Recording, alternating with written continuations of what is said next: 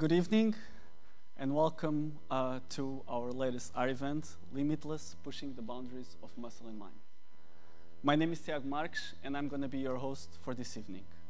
I'm a PhD student in visual neuroscience here at the Champalimau Research, usually working in the lab trying to find out what the cortex is doing. And I bet some of you are probably wondering, what does that have to do with limits and the topic of tonight's event? Well, not much. But when I'm not in the lab, there's a high chance that you're going to find me running or cycling or swimming while I'm training for long-distance races and triathlons. And many times we chase our own limits, but other times limits face us quite abruptly. 3 years ago, while I was training for my first very long-distance triathlon, also known as Ironman, I was ran over by an overspeed car here in Lisbon just 6 days before the race. Luckily, I didn't break anything, and there was no other car involved in the accident because the car, when it hit me, I was projected up into the air, and I literally fell on my bottom on the road. As I said, I didn't suffer any serious injury, but the muscles on my back absorbed all the impact, and I couldn't move for 1 week. And I was devastated because there was this race that I spent so much time, and I trained so hard, and I was not able to compete on it. So this was a time where a limit faced me. Still, as soon as I was able to move, I was on the stationary bike, cycling as hard as I could, and when I started being able to walk, I started running in agony, and once I regained some skin on my bottom that was left on the asphalt, I was on the swimming pool swimming, and 2 months after that accident, I finished my first Ironman under 12 hours. So this story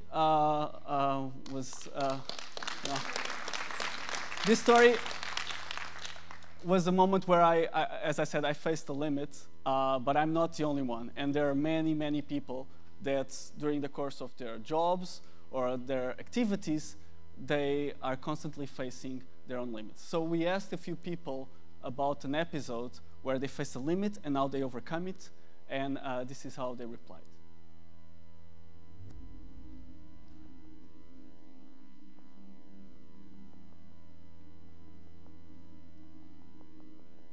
Há 3 meses atrás tive a situação mais desafiante e difícil da minha vida.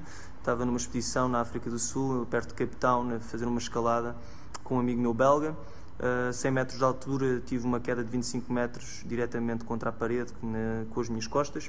Fraturei a omoplata em vários sítios, parti 11 costelas, fiz um pneumotórax, parti 2 vértebras e tive 20 horas à espera de um helicóptero e basicamente estou aqui para contar a história.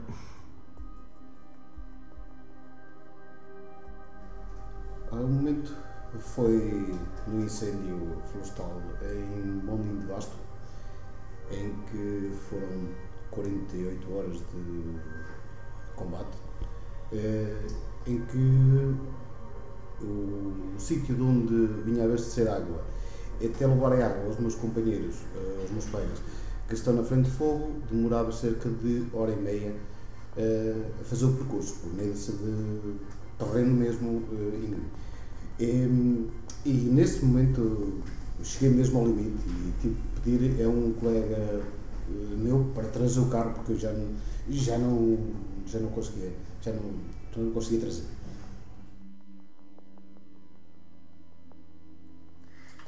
I was working in A&E on nights and I was 6 months pregnant at the time, and I remember not having had a break for over 6 hours, no food, water or toilet break, and there were 7 people around me who were all extremely sick and dying, and it was extremely stressful.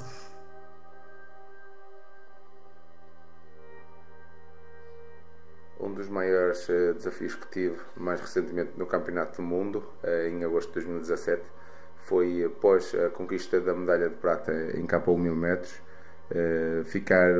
estar focado para a finalíssima que tinha de K1 5000 metros e estar relaxado, tranquilo e conseguir ter a minha melhor performance nessa prova.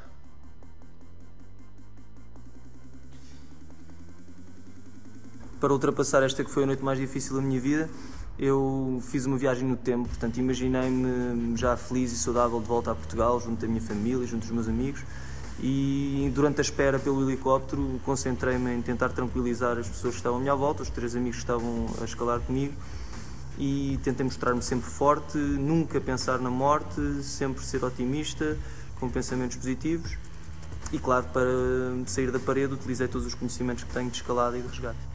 No seguimento da situação, depois tive que pedir a um colega meu que passasse para essa viatura onde eu estava e ele trazer a viatura de volta para o quartel, e já não consegui mesmo sequer. Eu só acordei mesmo quando cheguei a Aveiro. The way that I personally was able to overcome such a stressful shift was by relying heavily on all the training I'd received since the years that I'd qualified, all the simulation exercises that we perform in hospitals, and having a stepwise approach to managing sick patients. I delegated responsibilities to other team members and pulled in different specialities within the hospital to help in the A&E department that night. Para conseguir o objetivo que eu tinha em mente no K1 5.000 metros, após a conquista da medalha de prata no K1 1000, comecei a pensar naquilo que queria, pensar na prova, tentar relaxar, descansar ao máximo possível, focado única e exclusivamente na prova dos 5.000 metros, e normalmente é o que eu faço, prova a prova, cada vez focado sempre no próximo objetivo, e nunca a pensar no dia a seguir ou na prova a seguir. Pensar única e exclusivamente de prova a prova.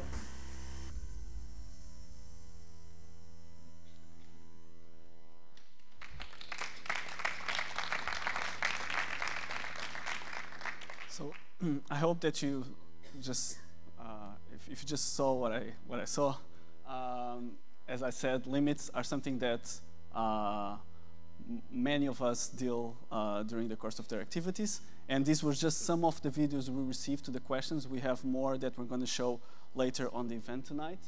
But there's, as I should have said earlier, this event is not only being organized by AR and the Champalimau Foundation, but this one in particular, where it's a joint collaboration with the Volvo Ocean Race, the sailors that compete in the Volvo Ocean Race are people that are constantly dealing with extreme situations and facing their limits.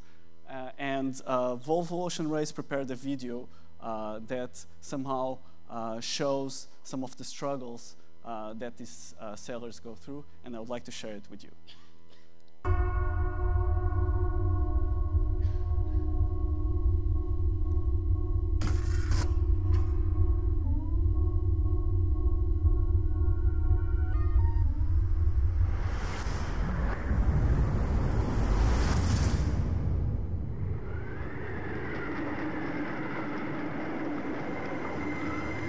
No one had ever sailed in the Southern Ocean, really, not raced the Southern Ocean.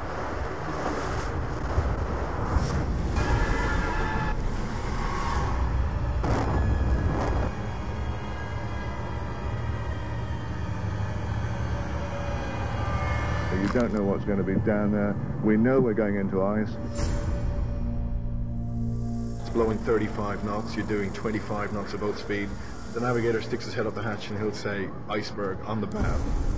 The heart starts going and sweat's coming down the back of your neck. Your feet are ice blocks, your hands are like ice blocks. Your face is raw red from the salt spray. The boat is rocking down.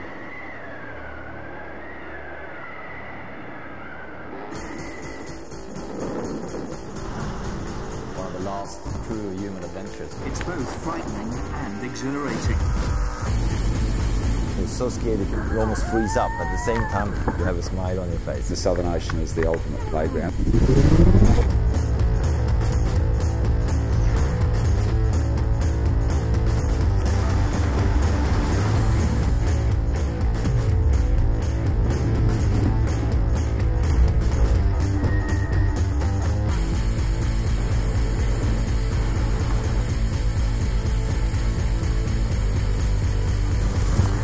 How much the race evolves around its people and its boats, nature will always still rule that race.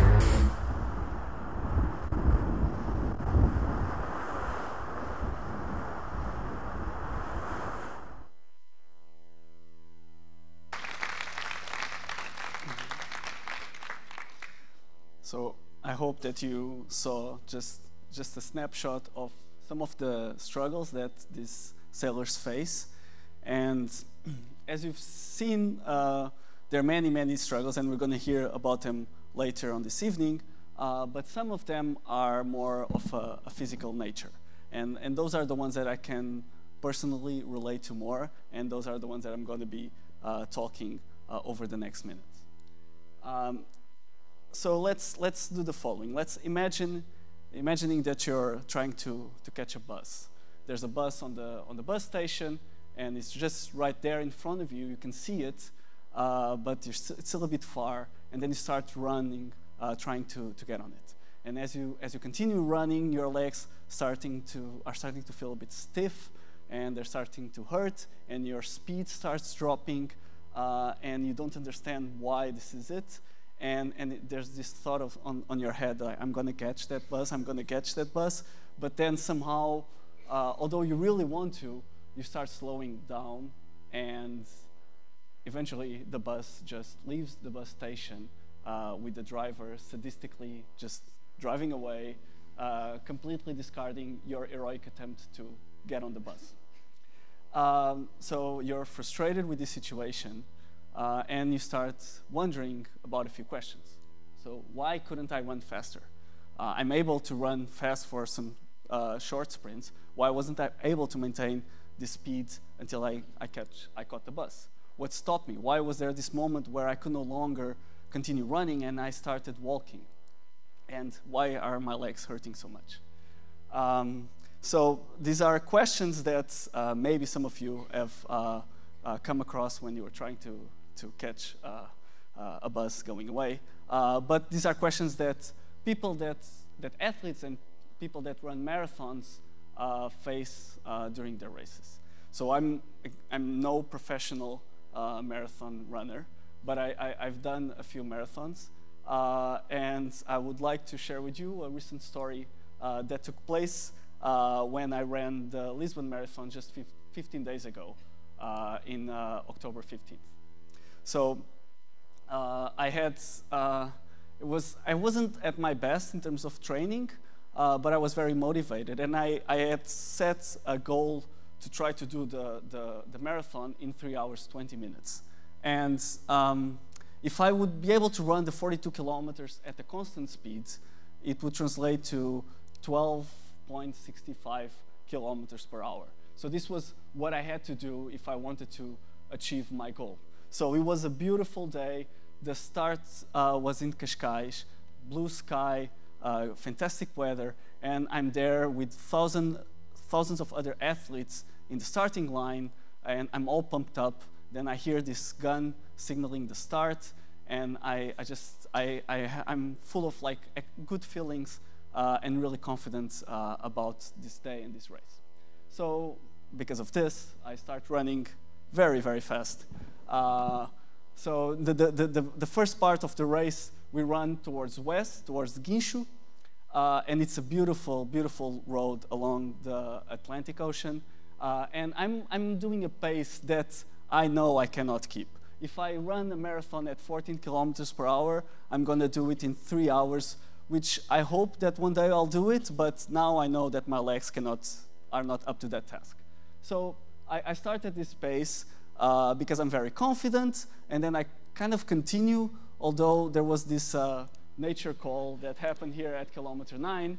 But still I recover, and I see like, oh, I'm feeling very confident, I'm running fast, so maybe this 3 hour, 20 minutes is quite easy. Maybe I'll be able to do faster. So I kind of moved my goal to do it under 3:15, which now corresponded to running the marathon just under 13 kilometers per hour.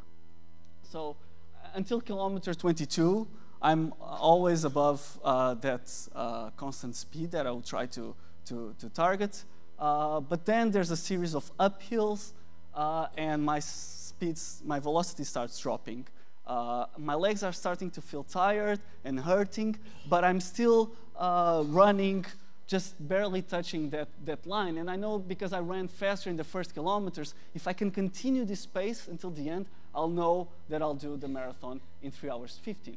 So this is the only thing I need to do, is just keep running at this pace. And I know that from this moment until the finishing line in Praça do Comércio in the city center of Lisbon, it's going to be flat all the way. So there are no more uphills. I just need to run 20 kilometers at around 13 kilometers per hour. And how hard is that? Come on, it's not that difficult. But around kilometer 32, something happened. What happened is something that runners usually call the wall. It's this mythical figure in running when you know what you need to do and your body just refuses to do what you want it to do. So I know that I need to run at a certain speed, and I know that I can run at that speed, but my legs refuse to run at the speed that I'm telling them to run. And I try to push it harder only to see my speed dropping even further. And by kilometer 38, I'm reaching almost 11 kilometers per hour, which is a speed that I would be really disappointed to if I would cross the finishing line running at that speed. But as I get closer and closer to the finishing line, and I'm approaching the city center of Lisbon, there's more and more people cheering on the streets, and they're shouting, "Come on, it's just you're almost there. It's less than 5 kilometers. You can do it." And then something happens. A moment ago, each step would cause me agony, and I would feel like energy draining from my body with each step. And now I feel lighter, and with each step, I feel more confident, as if I was getting energy from the crowd, from the other runners, and somehow I was able to turn the tides on the race and finished greatly for the picture. And it is a fantastic feeling. But although after all this effort and crossing the finishing line after 42 kilometers of running, looking at my watch and saying, "Oh, just 55 seconds."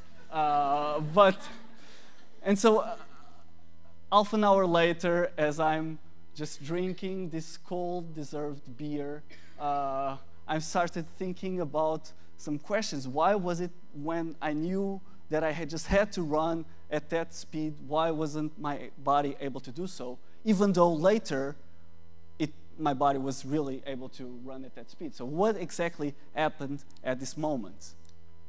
So what does it mean to hit the wall?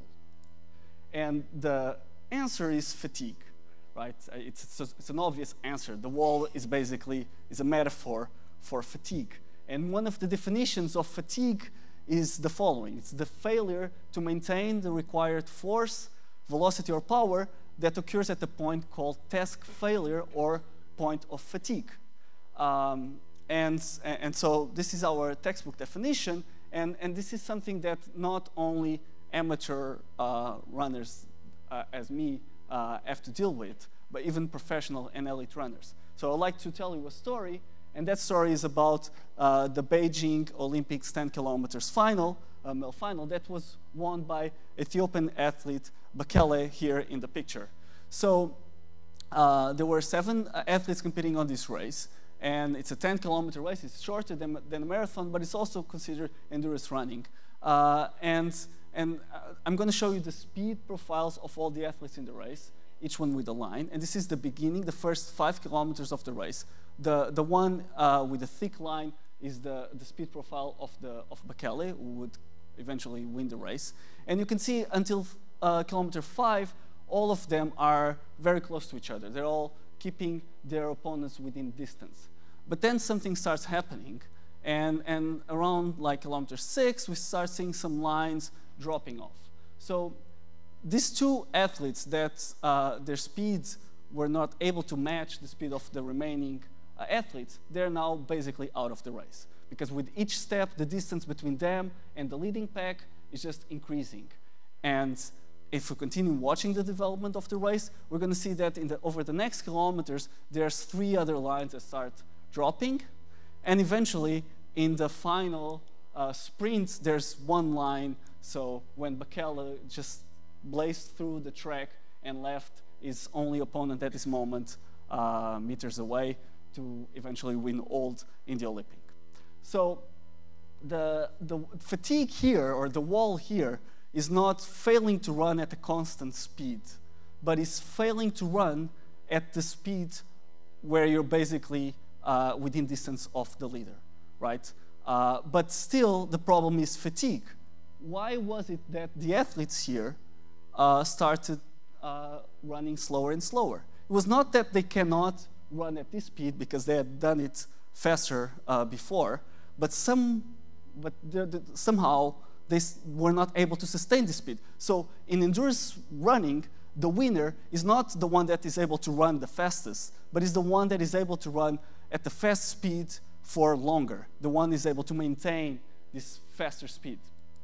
And so the question that we're trying to address is what exactly is it that causes fatigue? So stop a little bit and try to think about this question. What is it that you think that, why was it that this athlete stopped? Why was it that I, at kilometer 32, just start running slower and slower? And probably most of you are thinking something like, well, of course it's the muscles, right? You are running, your legs have muscles. Muscles are what's making you run, and with time, muscles get exhausted. You get tired. And this muscle exhaustion ultimately is what is going to lead to fatigue, which in this case corresponds to task failure, the failure to run at your pace, the failure to keep up with the winner. Also on parallel, the muscle exhaustion is also what gives you this perception of effort. You feel that you're making a lot of effort because your muscles are working a lot. And so this has been the traditional view of sports physiology. And so I would like to continue going into this question a little bit deeper. And okay, what exactly is muscle exhaustion? Why do muscles get tired, right? And I mean, this is not going to be a talk about physiology, but very simplistically, you can think of the muscles as the engines that are making you run, right? And they need energy, and that energy can come in many different sources. And there are several nutrients that are required for someone to run. Among them, the muscular reserves of glycogen, oxygen, and also glucose, fatty acids, and proteins can be used as energy for muscles. And while the muscles are working and producing energy, they're also producing byproducts. And these byproducts can be lactic acid, CO2, and also hydrogen ions. So what people think about muscle exhaustion is this depletion of the nutrients and this accumulation of byproducts that basically causes muscle soreness and this feeling of pain in your muscles. And that eventually is what leads to fatigue. And while the muscles are depleting their nutrients and accumulating their byproducts, also their ability to produce work, to produce energy, starts decreasing. So this could be seen with the following analysis. So imagine that you have a task, in this case running at a constant speed. So the amount of power or energy that you need to do as a function of time is going to be constant. When you start, your muscles are fresh, so the amount of power that they can produce is higher than what you require them to do. So this line here is the required power for the task, and the line here is going to be the maximum power that your muscles are able to produce. Now, as time goes on and your muscles are working, their power that they can produce starts decreasing, exactly because they're accumulating these byproducts and using energy. And eventually, there's a moment where they can no longer produce the power required for the test that you're doing. And this exactly is what defines the point of fatigue. So this has been the traditional view in sports physiology. And recently, scientists decided to study it in the lab. And the way they did so was using stationary bikes that you're probably familiar to. And they asked athletes to come to the lab and to pedal at a constant power for as long as they could, until they eventually reach fatigue. So in this case, the power as a function of time in this task would be constant. But then right after they reach fatigue, they would tell the athletes, now cycle as hard as you can for just a few seconds. Give as much as you can. And according to this model, the muscles are depleted. So the most that they can do is at least what they were doing just a moment before. So this would be the observed result. Now, if you had asked the same athletes just before they were doing this constant exercise task, they would be able to produce much more power. And the power output would be somewhere here. And then if you interrupted the constant power exercise at different time points, you would get intermediate results. So this would be what the classical model would have predicted. And now let's look at what the scientists actually observed. So they asked the athletes to come to the lab, and they cycled on these bikes at 240 watts. And then they interrupted at different time points in different days, and they asked them, now pedal as hard as you can for a few seconds. And just prior to the test, they would be able to produce a power higher than 1,000 watts. Now, as they would be interrupted later in the constant exercise, the amount of power that they were able to produce would be lower, just as the model had predicted. And you can see here the line at different time points is lower. But surprisingly, the scientists found out that even after the athletes' fatigue reached the point of fatigue, when they said, I can no longer sustain these 240 watts, my legs literally can. And now they were motivated to, you have to cycle as hard as you can for just a few seconds. They were able to do it at a power that was 3 times higher than what they were doing before. So what is happening here? How can we explain this difference? There has to be something wrong with this traditional view. So what this experiment has shown is that even at the point of fatigue, muscles still have energy, still have enough power to do the task that they were required to do. So now we go back to our model, and because we have seen it this way, we have to say, okay, muscle exhaustion maybe is not playing a role here. And because the muscles still could perform, but the athletes weren't able to, probably there was a choice not to perform. And so task failure, fatigue that before was defined as task failure, now is defined as task disengagement. Now there's a choice to stop doing the task. It's not that I cannot do the task anymore, but there is somehow the brain is choosing that I no longer want to do this task. And this choice to give up on the task is balanced between the perception of effort and the motivation of the athlete. And this is a psychobiological view of sports exercise, where now we no longer have muscle exhaustion leading directly to fatigue, but we have this balance between the perception of effort that the athlete is doing together with how motivated he is that leads to this task disengagement. Now, of course, muscle exhaustion is not out of the picture. I'm not saying that muscles are not important to cycle or to run, because of course they are.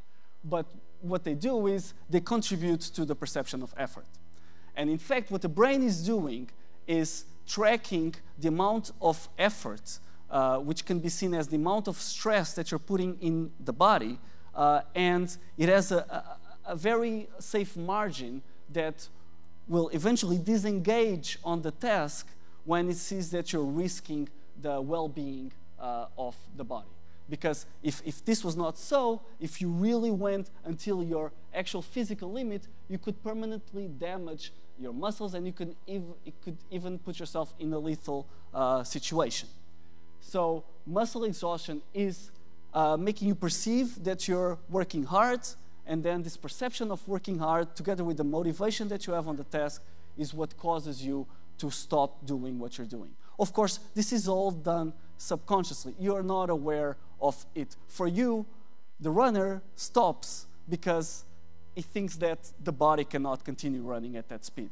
It's not because he thinks that I'm going to stop running at this speed because this is not worth it. No, like, runners are crazy. Like, running, getting your goal in the race, that's the only thing that matters. Or maybe not that, but a thing that matters a lot. So they don't stop because they're trying to safeguard their bodies. They stop it because actually the brain is doing it without them being aware of so. So this is very interesting because we lost this direct connection. And now what scientists have also been looking at is whether it is possible to change this perception of effort without changing muscle exhaustion. Because muscle exhaustion is caused by actually running or cycling or doing the exercise that you're doing. But if there's a way to change how we perceive the effort that we're doing without affecting it, it could be very useful. And so recently there's a lot of evidence that has shown that, for example, mental fatigue also plays a critical role in our perception of effort. For example, there were experiments that showed that when subjects were shown non-conscious visual cues associated with positive things or bad things, this also changed how they perceive their effort. And there's many other factors such as temperature, time and distance feedback, caffeine consumption, self-talk, and so on. And all of this can affect perception of effort without affecting muscle exhaustion. So again, this is the main message is, while it's true that muscle exhaustions, of course, affect perception of effort, therefore affecting fatigue, there are other things that also do it without affecting muscle exhaustion. And one of those things is mental fatigue. So I'm sure that you've all experienced this, like working a lot or maybe staying out a night dancing, and then on the other day, you feel really tired. And it's not just tired like I need to sleep, but it's also physically tired.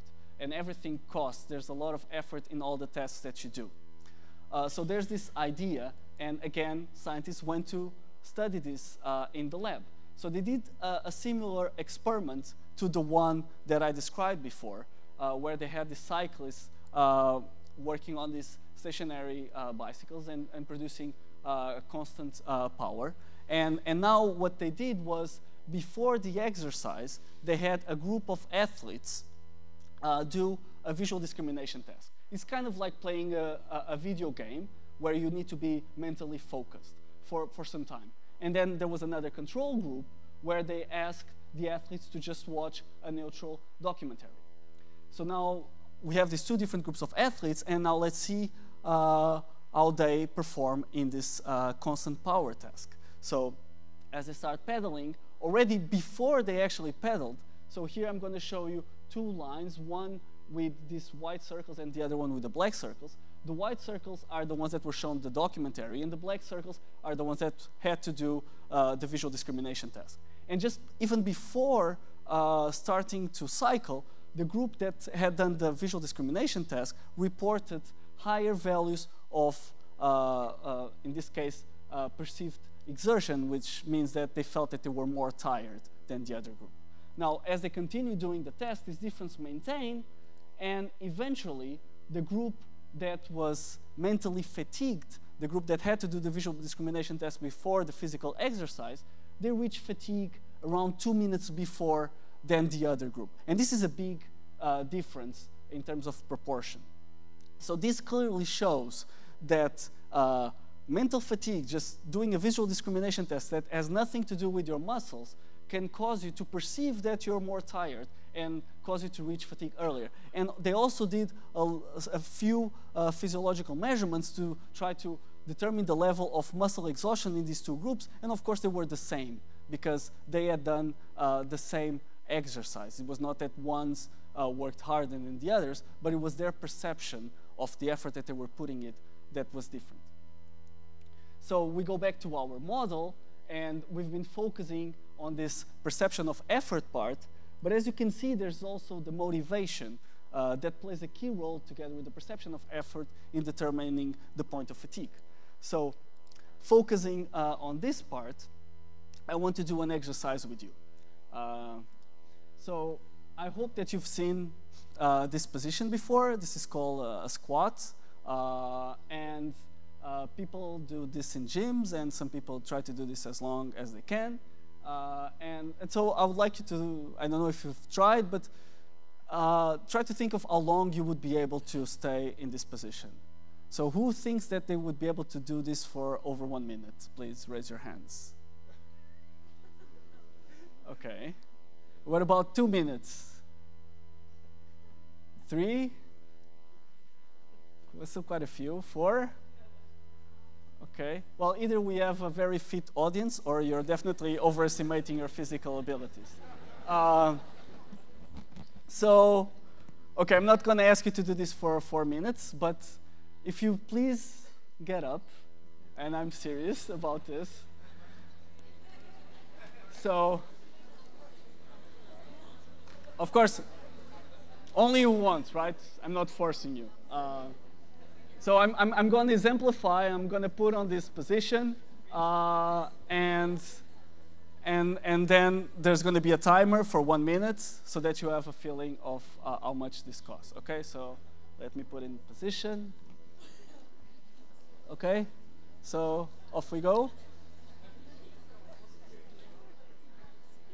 Okay, so I bet this was not what you were expecting doing when you came here today.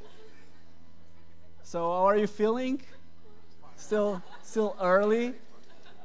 I see some legs shaking. Try to do it. It's 90 degrees, not 10 degrees, Danielle. Okay. Just bear a little bit longer. We're halfway through. So now, those of you who said 4 minutes, what are you thinking? Okay, that's cool. So if those that can last until the end, you can skip leg day this week at the gym, okay? Okay, we're getting there. It doesn't cost that much. We're almost there. Okay. Great, great. We deserve.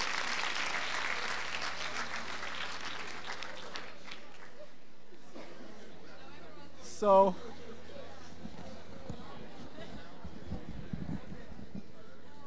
does anyone still say that there can last more than 4 minutes? And what about, now think about this question. So what if I offered you money to do this? What if for each minute that you were staying in this position, I gave you a few euros? Do you think that you would be able to last longer?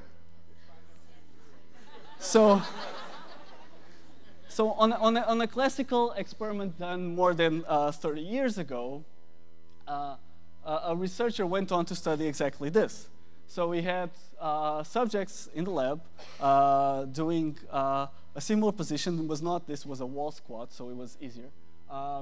And this was in France in '86, so they had the French franc, but I've already converted this to euros, so it's easier for you to follow. So when he gave 10 cents of a euro per minute, subjects were able to, on average, last longer than 2 minutes. It's not much. Maybe in '86, probably it was represented much more than today. And surprisingly or not, when he gave more money, for example, when he doubled the amount of money to 20 cents, subjects were now able to last more than 3 minutes, and that continued until like 5.5 euros, where subjects were doing it for 5 minutes. So the interesting part about this is not that like subjects gave up because they felt like, I'm not being paid enough, I'm giving up now. When they gave up, they really felt that they had reached their point of fatigue. It didn't cross their mind that if they were being offered more money, they would be able to last longer. And this is the interesting part. So it's a process. Motivation is playing a role in a way that the subjects are not aware. Okay, and the way that they value money, motivation here should be seen as the monetary reward. It's usually motivation for most people. Motivation, they don't see it that way. It's something that is happening without them being aware. And so I hope that today, like through these different stories and some science that I've shared with you, you've learned a few concepts. And one of them is that the wall, this thing that we runners define as this mythical creature that we face at 31, 32 kilometers in the marathon, is a limit. And it somehow is a metaphor for fatigue. This is a point where a lot of athletes reach fatigue because they're usually not used to running that distance, they don't pace themselves correctly, and they run out of energy, let's say it that way. Now, for an athlete, the wall is something very real. And as I said in my example, on that moment, I really felt that I could not run faster than I was running. Still, we've just seen that there are other things that affect this feeling of fatigue, and motivation is a very important one. And so I hope that you've realized that the wall is actually not that physical, but it's more of a mental limit. Although I'm not saying that muscles are not playing a role here. There definitely are, but the limit, the wall, is a mental one, more than a physical one. And maybe you don't relate to this example, maybe you don't run, but I'm sure that most of you have dealt with limits in your life. Maybe a writer's block, or a deadline approaching, or a very ambitious goal that you're pretty sure that you'll not be able to succeed. And we put these limits in our mind, and we perceive them as being real, as being physical, while in fact they may not be. And so I hope that with this example, you can see that sometimes when you face the limit, a little bit of motivation is all it takes to get you from here to here. So thank you very much for your attention.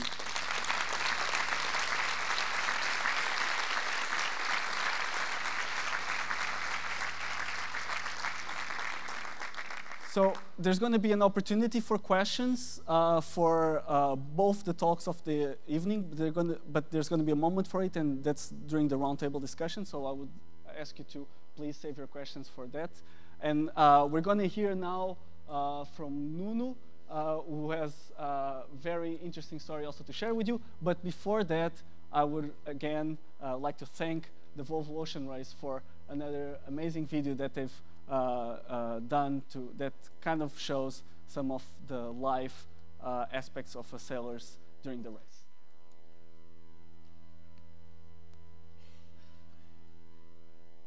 Frightened at first? Not normal. Worried? You felt you had the most to prove. Iceberg on the bow. Gets in the blood in the cup.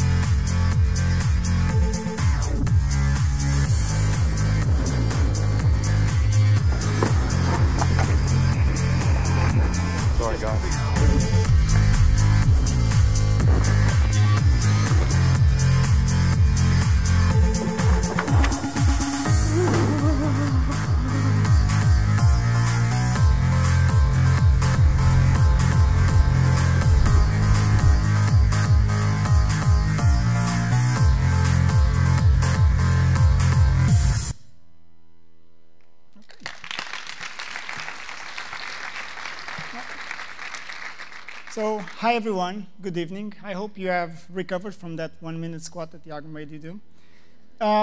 So Tiago indeed introduced you the limits or physical limits, but I guess we all know that many times, even though we are perfectly capable of doing a physical action, because of the context that we're put in, that physical action is not going to be at our peak performance. Imagine, for example, speaking in public. I'm perfectly capable of speaking, of producing sounds with my vocal cords. However, you put me in front of 500 people, and these words are not coming as well as I wanted. Probably I'm going to forget most of them. So hopefully you can forgive me if this performance doesn't go as planned. But what I want to tell you today about is exactly this, is how changing the context that you're put under, or that you put in, how that can also affect your performance, how can you deal with that, and why does that happen? And so before I start, before I start, I'd like to tell you a short story. So I'd like you to imagine that you're an astronaut and you've been training for years to go up in space. Finally, you've been selected. You've been sent up to space to the International Space Station, where you've been living for more than 1 month. I guess everyone here knows how harsh the situation in space is. So you don't have gravity, you are forced, let's say, to live in a confined and isolated environment with another 6 crew members. You don't have any privacy. The food, well, that really sucks. And then, I guess, you have all these demanding situations. You're an astronaut after all, and so you're expected to deliver as much as you can every single day, 24/7. And so, on top of this, because you've been asked to go to the ISS, the International Space Station, but now they also ask you that today, for some reason, there is a blurry camera outside of the walls of the International Space Station that needs to be fixed. And so on top of all this that I just told you, of all these stressful situations, now you have to go outside and fix that bloody camera. All right, so you start getting ready for it. What do? You don your suit. And you know this is the only thing that is going to be protecting you from the adversities outside.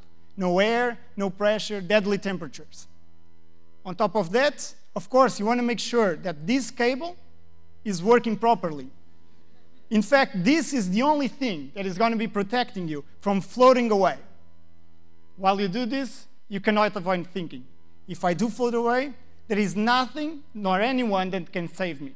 The only thing that is left is a couple of hours of oxygen inside my suit, and for sure, I will be suffocated to death in a couple of hours. So this is clearly a thought that you don't want to think about, and so you erase that from your mind. Also, you're ready now, and your colleague going with you is ready, so you're ready to go, both of you outside. So off you go. You open the doors of the International Space Station, you look outside to this beautiful scenery, and you try to take that first step outside, but you hesitate. Of course, you're going to the void of space. You're going to this constant darkness. How could you not? But slowly, you build up that courage, that strength, and you take that first step. And you start slowly going to that faulty camera to fix it just as planned. However, suddenly, ground control calls you. There's a problem. Your cable is torn. You'll need to replace it. Just keep as planned and hold on tight to the ISS. And that's what you do. You just hold on tight. Suddenly, a million thoughts are coming to your mind. One of them is the image of you just floating away in space. But you cannot keep on this. And so you just hold on tight to see your colleague going there, fetching the cable, coming back. And he helps you out, replacing that cable, and everything is fine now. OK, so that did trigger some weird feelings in your body. Your heart started pumping, and you needed to deal with it. However, you went back inside. You actually finished the whole mission, and only after that, after a couple of hours, you went back inside, and you made sure that everything was OK. So this is indeed a story, but this story is actually real, and it happened just last week on board of the International Space Station to astronaut Joe Acaba. To be fair, he didn't just have that cable. He also had a security jetpack to propel him back to the station. However, in the exact same spacewalk, that security jetpack failed as well. And so I guess this tells you how extreme and limit these situations are, the astronauts have to deal with. And what I would like to ask you is, how did you feel when you heard this story? You probably felt some uncomfortable feelings. Probably you thought, what would I have done? Would I have continued that mission? Would I wanted to go inside right away?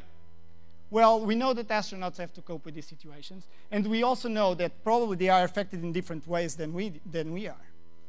But so what I want to tell you today is exactly this, is how the context is going to change your performance, it's going to change your behavior. And in order to do that, I would like to explain you what stress in these limiting situations it can be defined as.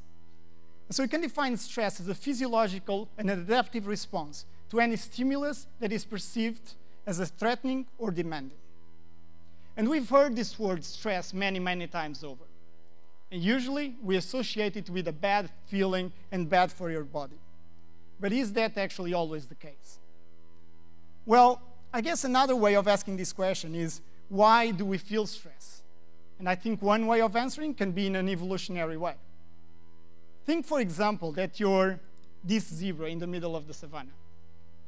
And suddenly you see a lion is running just towards you. And you know, the only way that you can save your neck is outrun that lion. What do you need to do? You need to activate those muscles as fast and efficiently as possible. And if we go back to Tiago's talk, what do we need? We need that oxygen and those nutrients. In order to do that, our body knows what to do. Let's increase our breathing rate. Let's increase our heart rate. Our blood pressure is going to go up. At the same time, because this is an extreme situation, we don't want to think about anything else, so let's shut down our digestive system. Let's shut down our immune system. And sexual arousal, let's forget it. We don't really need that right now, do we? Okay, so in this situation, clearly, which we define as an acute stress situation or reaction, we clearly depend on this response of our body in order to save our neck, or in this case, the zebra depends on it. But I think we can relate to this as well. For example, the sailors in front, they face many times situations where very quickly the context changes and they have to act in a different way. They have to act fast and efficiently. But we all do these things as well. We all feel it on a daily basis. Imagine that you're crossing the street. There's a car coming at you. You want to jump towards the sidewalk so that you're not hit by that car. And so stress is indeed good in some of the situations. But if we keep having this stress and building it up, adding it up every single day, if we have a stressful situation that goes on with a long time, with many, many days, well, we're going to be forced to deal with that, and that can trigger different reactions in our body that can indeed be detrimental for our health. And in those cases, we can end up in a situation that is called chronic stress. And so this puts a bit in context the word stress. And what I tried to tell you just now is that different levels of stress can trigger different reactions and lead to different performances. But so, how can we test this? How can we be sure that that is the case? Well, we can go back more than 100 years and see what some scientists tried to do in 1908. So in this famous experiment, Yerkes and Dodson actually took some mice and put them in a labyrinth. They forced these mice at a certain point to choose whether they wanted to go through a white box or a gray box. And the task was simple. If they chose the white box, they would go through the box, nothing would happen, back to the beginning of the labyrinth. However, if they choose the gray box, before they were allowed to pass all the way through the box, they would get a mild shock in their foot. And so, ideally, what the mice should understand is that white is good and black, or gray in this case, is bad. Okay, so what did scientists see? Well, they saw indeed that if you increase the level of stressor, in this case the shock intensity, the mouse would start performing better. What does that mean? They would be faster distinguishing that white was good and gray was bad. And I think we can relate to this because imagine that the shock was not even, they could almost not feel the shock. Well, their performance then would not change too much. They wouldn't know which one to choose. Both of them would be the same. As soon as it starts increasing, they are for sure going to want to decide to go to the white one instead of the gray. However, they only saw this up to a certain point. As soon as the stress passed a certain threshold, what they saw was a decrease in performance. Now, mice were taking much, much longer to distinguish between these two boxes. And so, I think we can try to relate to this curve. This was, as I said, found out more than 100 years ago. And in these last 100 years, it has been proven over and over again in different situations, in animal models and humans alike. Let's say, for example, that you're a student and you're taking several courses. And so, if one of the courses does not have any tests, any exams, probably the intensity of the stressor is so low that you're going to be falling into this side of this curve. You're going to be bored. You're not going to be motivated enough to start studying and perform well at that specific course. However, you set a certain deadline for a specific test, you're now motivated. You now can perform at your top level in that same exam. But now let's assume that you have 2, 3 tests, 5 tests in that same week, then the stressor starts being too high, and it's going to generate some sense of anxiety. You don't know what to start studying before, and so you're going to have an impaired performance, and if you increase this stressor too much, you're probably going to generate some health problems, and you're going to enter here on the panic area. And so, as I said, I think we can all relate to this in our daily jobs or our daily life. But is it always true that the same intensity of stressor generates the same level of performance? Well, not exactly, right? Let's think that you have now a task that is perceived to be much, much harder. Let's say, for the example of the same student, now he has exactly the same deadline. So intensity of stressor is time to exam. He has exactly the same deadline, but for a course that now he thinks is much, much more difficult to study. Well, in this case, what happens is that because of the stress is exactly the same, now he falls on this part of the curve. And so he's going to be he's going to feel some anxiety, and again, he's going to probably have some performance issues in that test. The same applies inversely, right? So if I have now a course that is much easier, then what before was causing some impairment in my performance, now it's actually motivating me to study more, and I will be performing better than I would for the other course in the same exact conditions. This is even more so if we consider, for example, a task that is super easy for us to do. Let's say doing the dishes. It doesn't matter whatever is going on around me, I can do the dishes as easily as if I have no one else around me. I guess I need some motivation to pump up this curve, but after that, everything is the same. In fact, this is also what Yerkes and Dodson saw. For example, if the boxes, instead of being white and gray, now they were white and black, super easy to distinguish. The higher the level of this intensity, the stressor, so the intensity of the shock, the better the performance of the mice. And so with this, I'm trying to tell you that stress can actually be beneficial for you, and different levels of stress actually affect your performance in different ways. But also, as I mentioned, a stress that occurs for a very long time can have different consequences. And one of them that scientists wanted to test is whether that can actually affect your behavior. And in order to introduce this, I would like to introduce 2 different terms that probably you've heard before, but if you haven't, I will try to explain them quite easily. So goal-directed and habitual behavior. What does this mean? Let's give an example. So let's say that you live on the other side of the river, and every single day you have to drive to Champalimaud. You work here, you have to drive here. What do you do? Well, it's 9 a.m., you enter the car, you buckle your seatbelt, and you start driving. You just do this out of habit. It's a repetitive behavior. You don't even have to think about it. If I ask you how many times did you stop in a red traffic light, you wouldn't know. You wouldn't be able to tell me, because you do this in a repetitive manner. And to this we call an habitual behavior. However, if I tell you that tomorrow Tiago is going to be running on the Ponte 25 de Abril, I think he's not there, I think it was during his pee break, but if Tiago is running on this Ponte 25 de Abril, what you want to do, if you're on the other side of the river, is think beforehand that you're not going to be able to cross this bridge driving, right? And so probably before going there, you want to decide that you want to take the ferry. Okay, fair enough. The thing is, if you're behaving in an habitual manner, what is going to happen is that you're going to go inside your car, you're going to buckle that seatbelt, you're going to drive to the bridge. However, you get to the bridge, it's blocked. There's all these people running this marathon.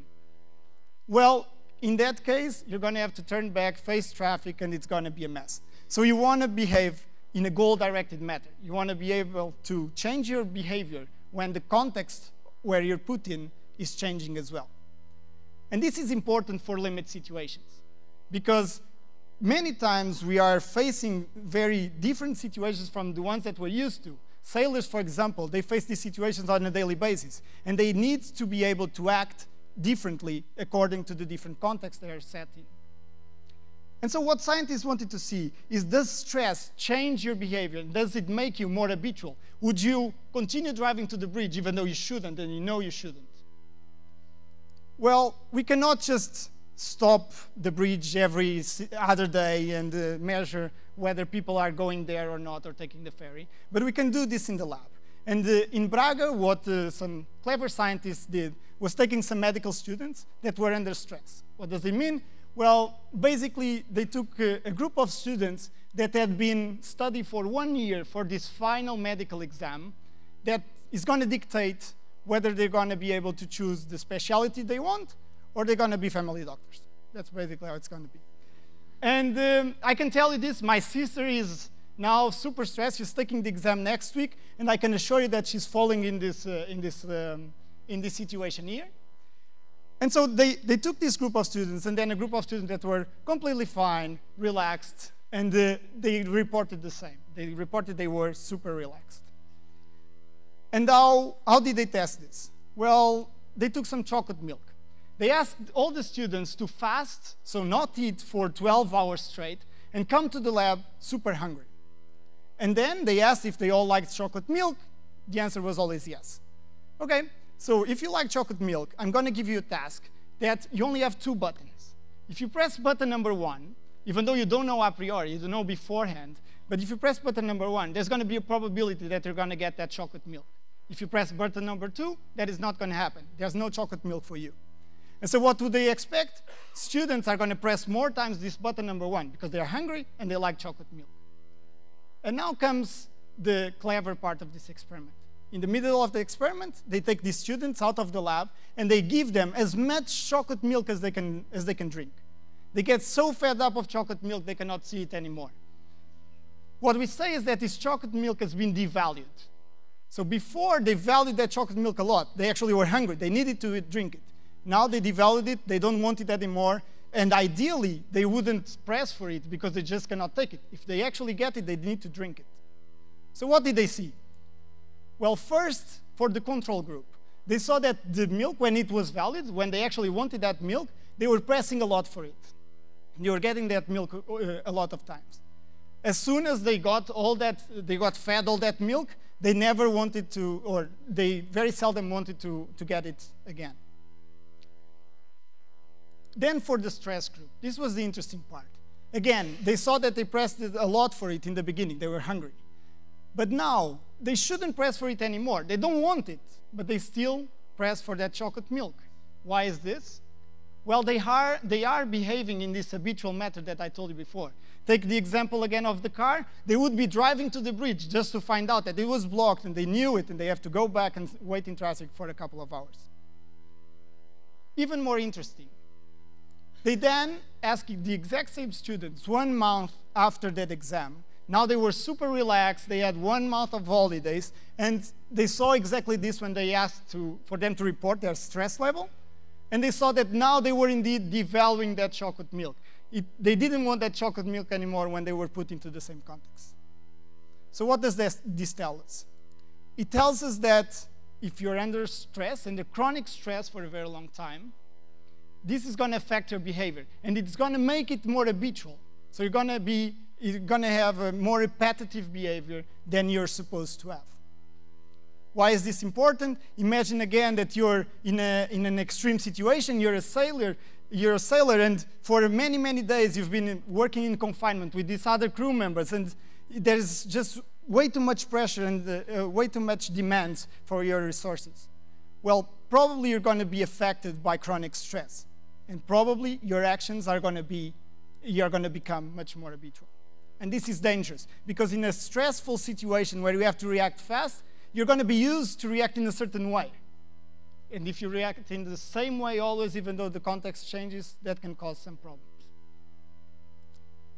Okay, so this was done in humans, and basically in our lab, we are very interested in this as well, to understand what is going on in the brain when you're under these stressful situations, when you behave under this habitual matter. And so we wanted to look at this striatum. Striatum is a part of the brain that is usually associated with action selection. So your ability to change between this goal-directed and habitual behavior, let's say. This is the part of the human brain. This is the rat brain. This is the striatum in both of the brains.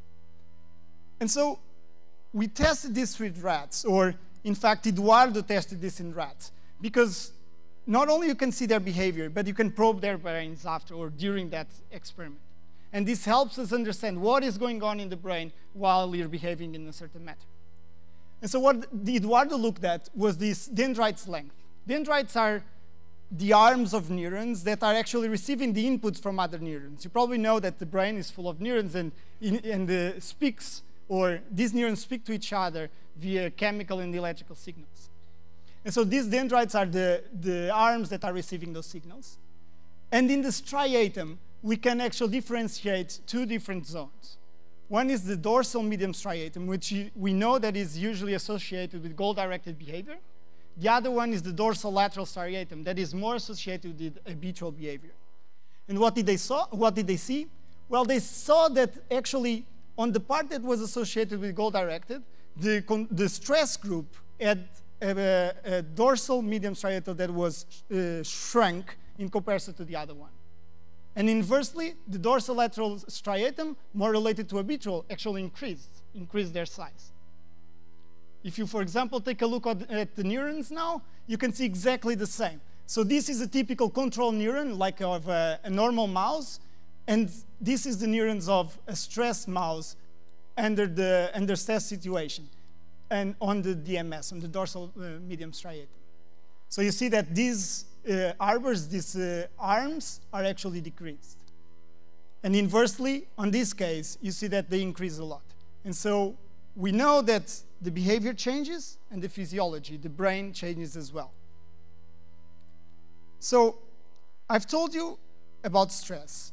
I've told you how different situations can change the performance, how stress can affect the performance in different ways. I've told you some physiological changes and behavior changes under chronic stress. But now the question remains. So how do we prevent or deal with stressful situations in extreme missions?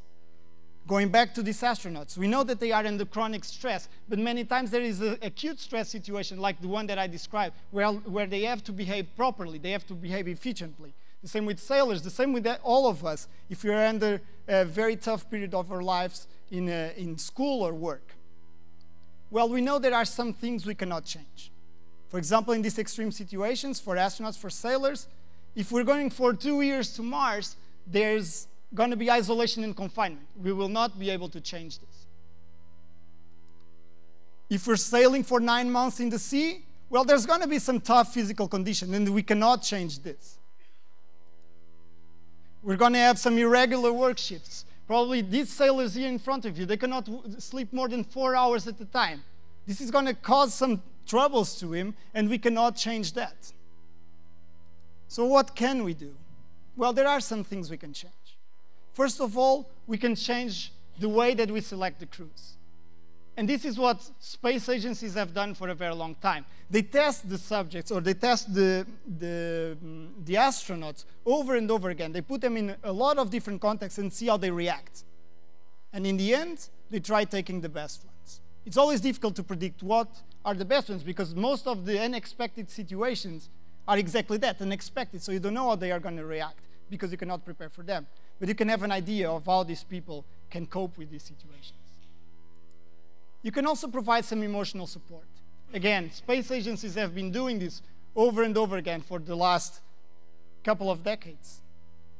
For example, astronauts that have been in space for a very long time, every now and then they get visited by other astronauts. And these other astronauts, they bring some presents, they bring some gifts. Some of these gifts are just fresh fruits. As I said, food on the space station is not amazing. So these fresh fruits are really valued.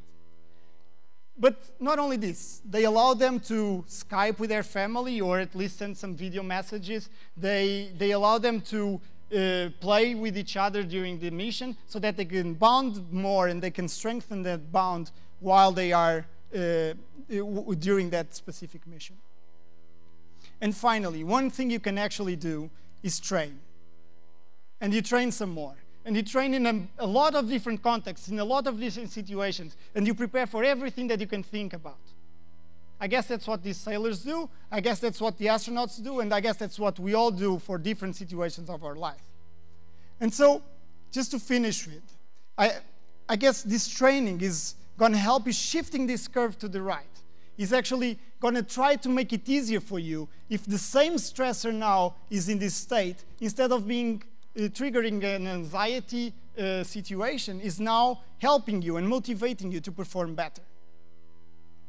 And so to finish with, I'd like just to tell you a little story. So basically 2 years ago, me and another 5 crew members, we spent 2 weeks in the middle of the Utah desert in the US. And we lived in this very small habitat, simulating a Mars space mission. So the exact same conditions that we would find on Mars.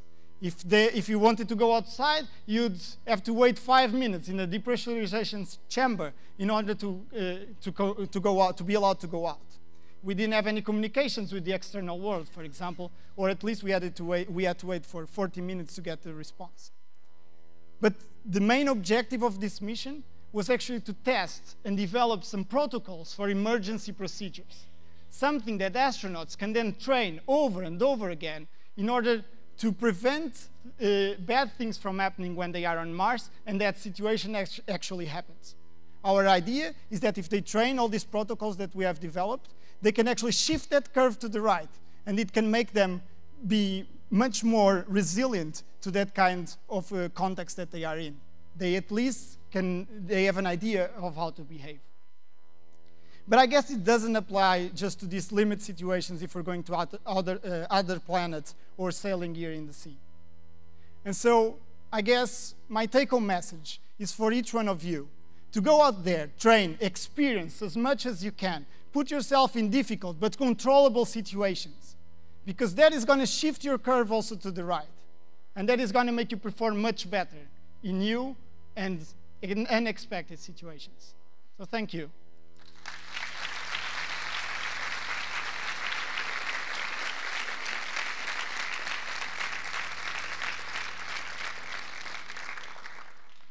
And I guess now, before we go to the round table, there is one last video of Volvo Charades that they have gifted us with these 3 amazing videos, so let's just watch it. Thanks.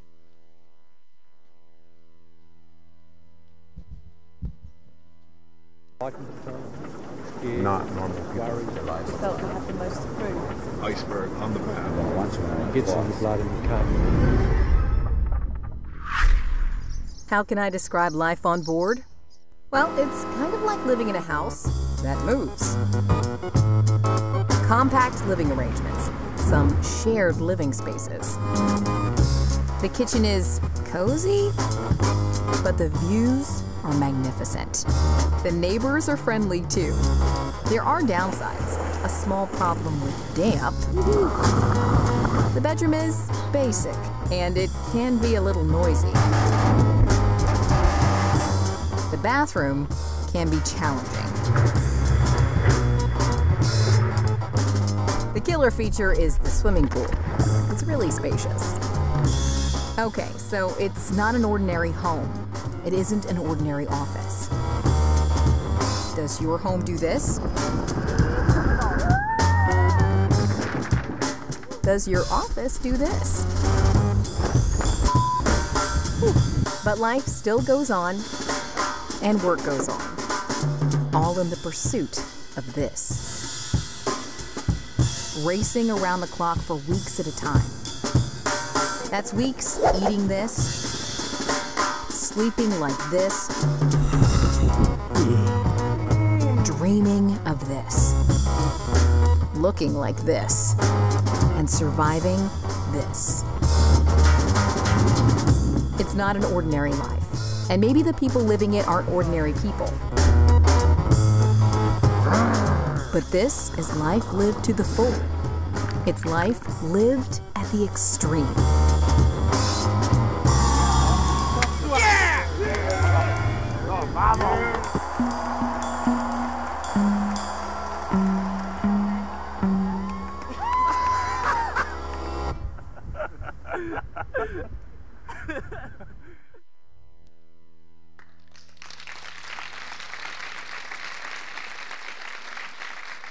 So it does look tough, but a lot of fun, I guess.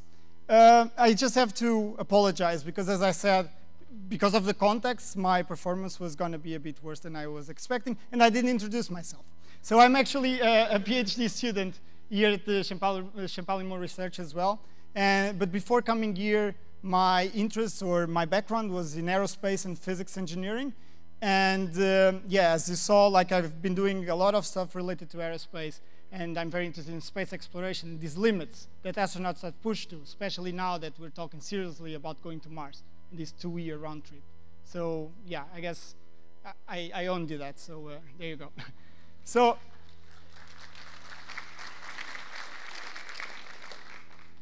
yeah, so now we have, I guess, what you guys all have been waiting for.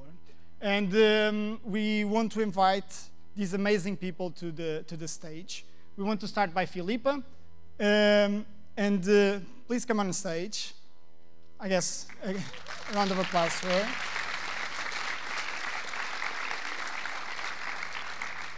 So I will not introduce all these people because I will let them do it. I think just take a seat. I guess you want to stay there? I can stay here. Yeah, just take a seat. Can sit down. Okay, so. Is this working? Okay, so now I would like to call all the members of the Volvo Ocean Race who are going to be sharing their experience here tonight. So first, Damien Foxall, could you please come on the stage? And Rasmus Voss, thank you. Have a seat, Damien. Dee Caffery, is that correct? The Caffery, okay.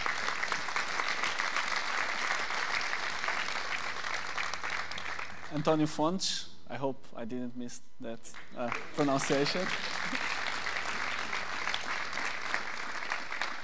Nick Bice.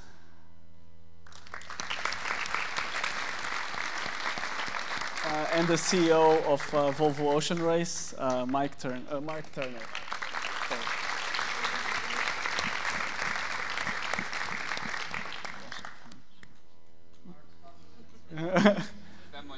I can see that. Welcome. We can give you the closest chair if you want. Like, yeah, go ahead.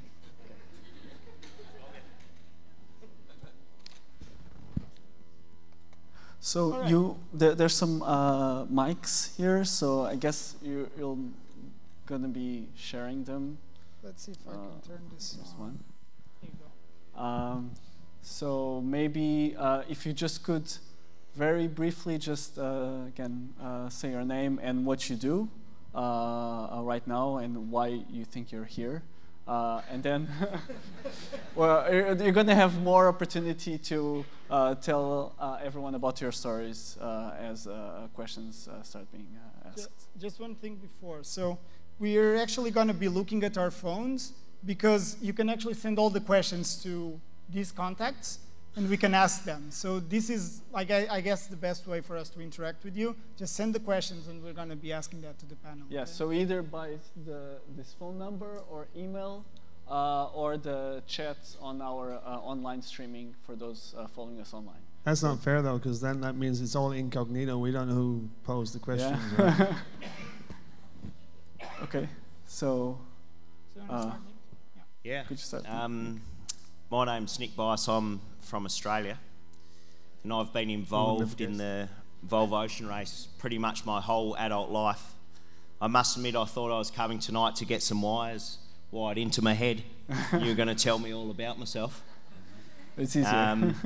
But I've sailed in the race twice before, and like I said, I've been involved my whole adult life. Still wondering what I'm going to do when I grow up.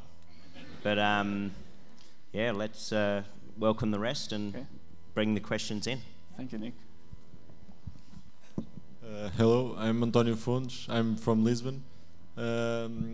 Right now I'm a member of Team Scallywag on the Volvo Ocean Race. I did the last leg in AkzoNobel. That was a strange situation. Anyway, and I did before the Mini Transat. It's a solo race, a race across the Atlantic in a mini boat, a 6.5 meter boat, alone. So I can all sleep not much and well, all that you can imagine. Okay, thank you, António. I'm Dee Kafari. Hello. I'm Dee Kafari. And I'm skippering Turn the Tide on plastic in the Volvo Ocean Race. It's my 6th time around the world. I've sailed in both directions around the world and done them both solo. And now I get the chance to sail with friends, so it's much more sociable. Thanks, Dee. Yeah, Damien Foxall from Ireland. This is my 6th Volvo Ocean Race and my 10th around the world event. Similar to Dee, I've done quite a lot of crewed racing, but some short-handed racing as well. I won the Barcelona Around the World race, which was just a double-handed race. 90 days, 3 months from start to finish. So, yeah. I'm with Team Vestas 11th Hour Racing. Hello, I'm Filipa. I live here in Lisbon. I am 41 years old, and I'm flight attendant in Top Portugal, and I run for 6 years only. I start with 35 with Helsinki Marathon, and I have the possibility with my job to run around all the roads, and I win 2 marathons 4 years ago. The Great Old China Marathon and the Polar Circle, and I'm very happy running.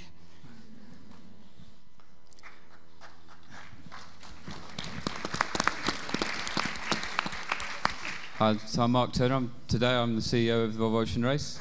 I can't run at all, so I'm feeling pretty humbled amongst people here. And as it says up there, I think I have the distinction of being the ex-sailor. So I did the race, the Volvo Ocean Race, when it was known as the Whitbread Around the World Race in 1989, when I was 22 years old. And in 1997, I did the race that Antonio just mentioned, which is single-handed across the Atlantic with no communication, this thing called the Mini Transat.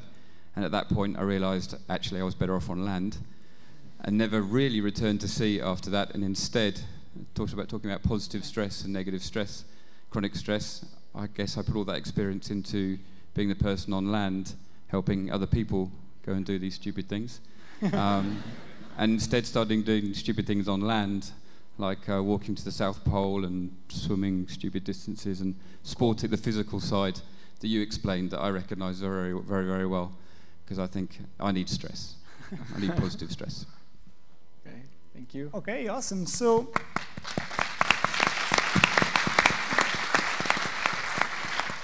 yeah, I mean, this is an art event about limits, and I guess the first question, of course, is tell us how you pushed your limits, and I think that is actually applying for all of you. So I think we do another roundtable, just asking, like, exactly, tell us the situation that you were pushed to your limits. What did you do?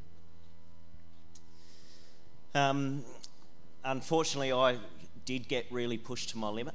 I actually, during the Volvo Ocean Race, suffered a lot mentally for leaving the dock to spend 3 weeks at sea, but that wasn't the limit. I was involved in a situation in leg 6 of the 2005-06 race when we lost someone overboard, who unfortunately, he drowned.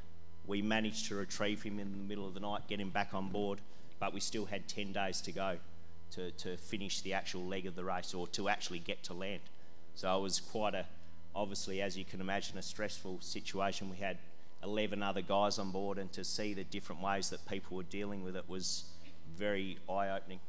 Unfortunately, about 4 days after that, another boat in the race was actually about to sink. So we had to go and rescue them also.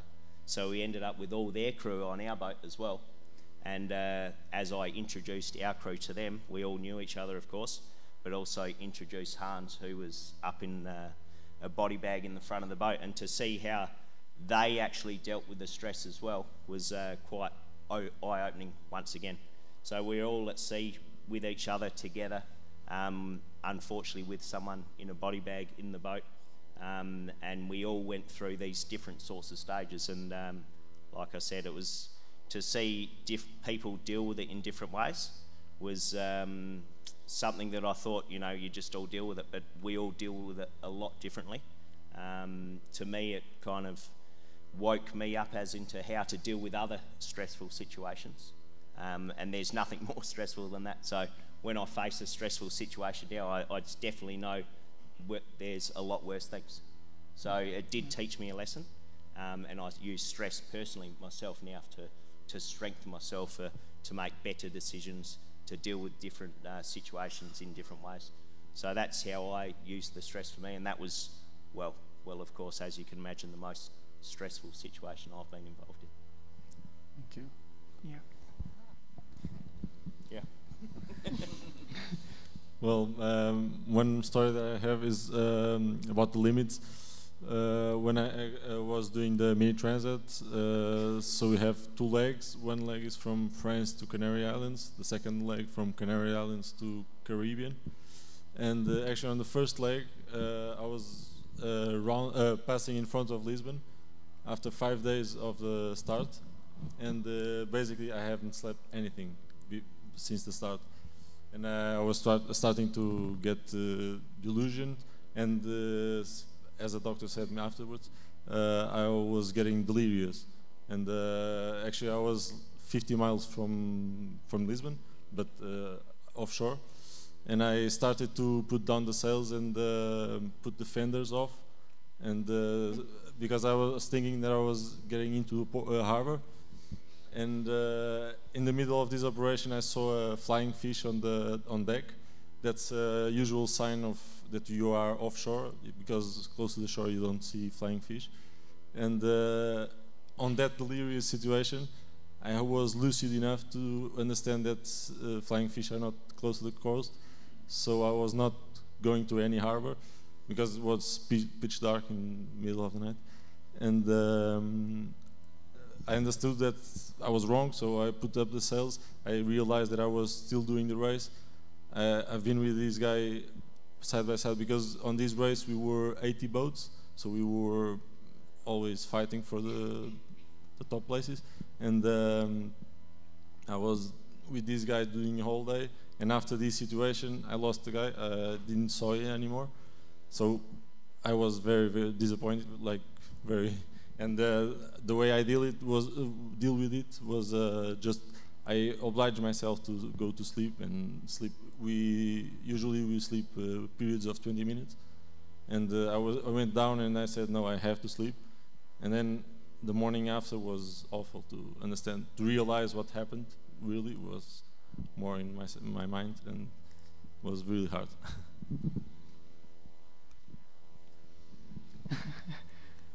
I've been kind of trying to think of a story, and I realised that I've got loads of stories I could possibly share, and I think maybe because I actually spend most of my life pushing my limits and trying to push the boundaries, and I think my first round the world, I was responsible for 17 people on the boat with me, some who had sailed, some who could sail, some who had no idea what they were doing, and I had a serious injury on board, and I had to press the button on the biggest Southern Ocean rescue there's ever been on New Year's Eve.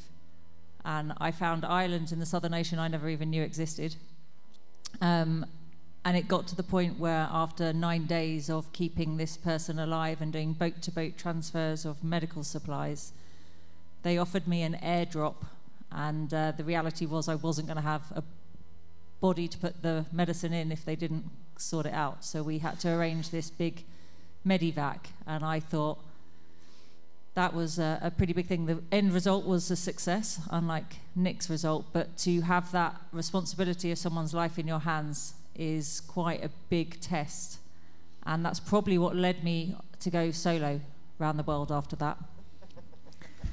And I decided it was much easier to maybe not be responsible for the 17 other people on board. And I set off on my own around the world, and I had never actually sailed on my own before. I'd never lived on my own before. I pretty much had no idea what I was letting myself in for. And many people decided that it was foolish to send me off on this mission. You know, I wouldn't manage it, I wouldn't last.